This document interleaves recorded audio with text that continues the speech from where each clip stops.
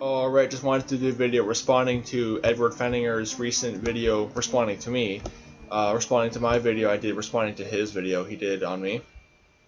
And I do have just a couple questions I want to ask Fenninger, because Fenninger is at the position that salvation has always been the same and that there's been eternal security in every single dispensation.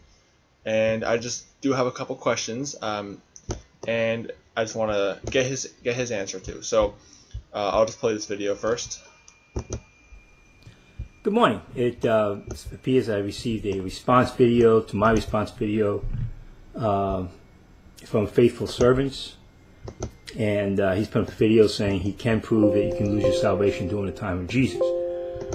Let me go back into the beginning. Now, in the beginning, he makes a very important concession. He says, I was correct when I pointed out the issue of being cut off and losing eternal salvation. So basically what happened was that in my video that he responded to, I said a couple times, or I went through a bunch of verses where it talks about being cut off from among the people in the Old Testament, and basically I basically believed that meant you're being losing your salvation, but what it actually meant was that you're being cut off in a physical sense, you're being kicked out of the nation of Israel, basically. So I mean, in my past video, I mentioned how Ed Fenninger did obviously correct me on that, and he is right. I was wrong in that area.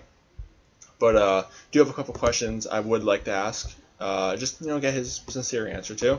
So number one, if salvation has always been the same, I just have the questions written down here. If salvation has always been the same throughout Old Testament and New Testament, why did saints in the Old Testament go to Abraham's bosom when they died, but then were taken into heaven after Jesus Christ died on the cross?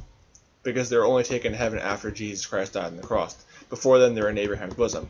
Number two, if a Christian takes the mark of the beast, do they lose their salvation in the time of Jacob's trouble? Because I've heard the argument that, well, a Christian won't take the mark. Okay, but if they did, would they lose their salvation? If they chose, so I mean, even if they know, okay, I know it's the mark of the beast, but I'm still going to take it anyway, would they lose their salvation? And number three, what about Matthew chapter 24, verse 13? Let me show you that. Matthew chapter 24, verse number 13. It says, "But he that shall endure unto the end, the same shall be saved."